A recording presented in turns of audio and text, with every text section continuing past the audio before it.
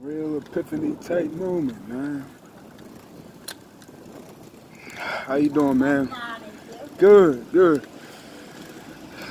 So, I'm sitting in front of the Porter Service Center. They called me up about housing because I went to them to try to get help. I was evicted during COVID, not evicted, but forced out of where I was staying.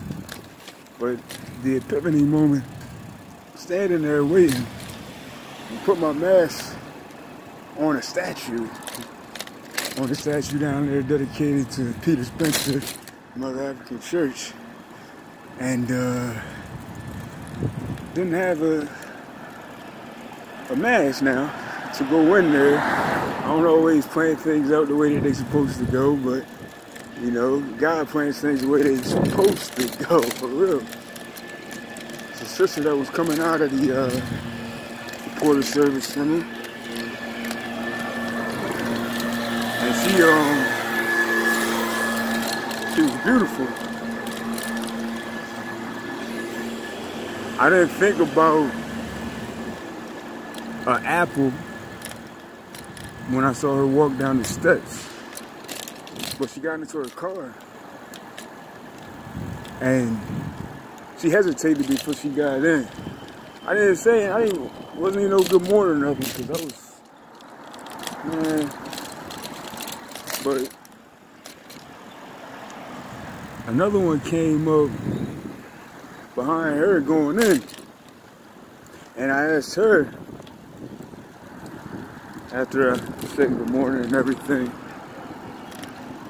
if she was going in there to where it was that I was going, where I had to be to take in the paperwork that I needed to take in, and you know, just trying to get her to do me a favor.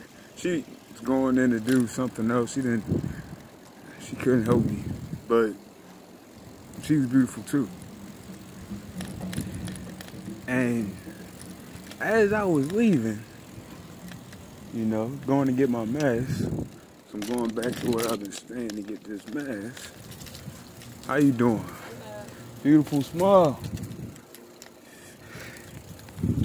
She had beautiful everything. I don't know if you can see.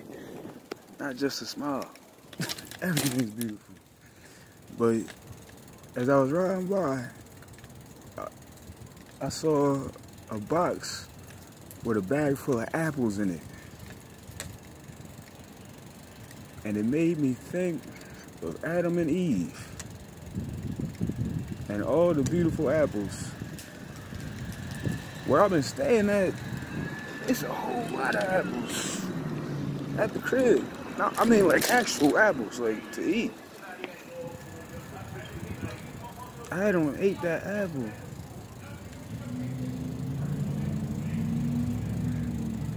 We can't eat every apple. Hey. Whew. Reality check. Reality check. Reality check. Reality check. Adam and Eve. The apples. The apple. Who knew? Keep up the good fight.